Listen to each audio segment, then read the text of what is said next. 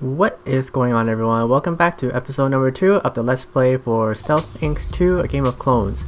So here we finally get to the test chambers and basically trying to get through all the test chambers in this first area.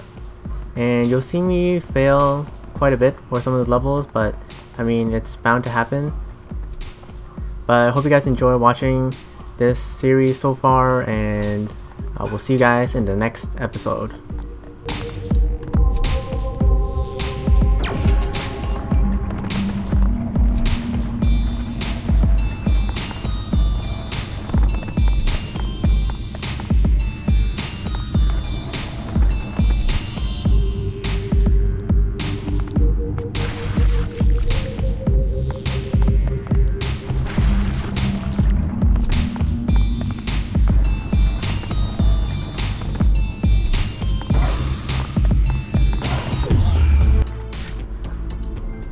So after completing the first level, we saved our first clone, and that unlocks a trophy. And you see here we get ranks, so if we get an S rank for all 60 levels, then you'll unlock the final trophy. But I mean, that takes a lot of grinding, and you probably need a guide to see how you can do it quickly. Just by looking at my videos, you'll obviously see I'm not going to get S rank. One cool thing is, in between levels, sometimes after you finish a bunch of levels or test chambers, you have to find the next test chamber to go to.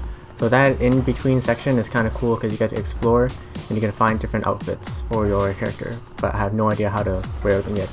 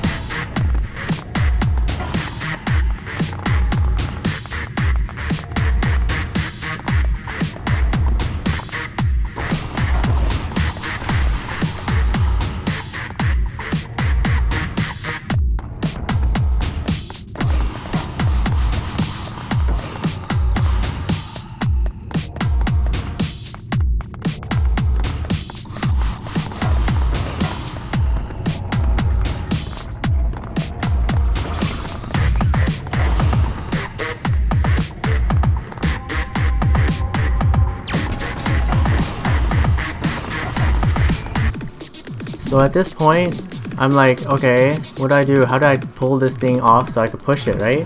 But I didn't see that yellow caution part. You can actually push it down from there.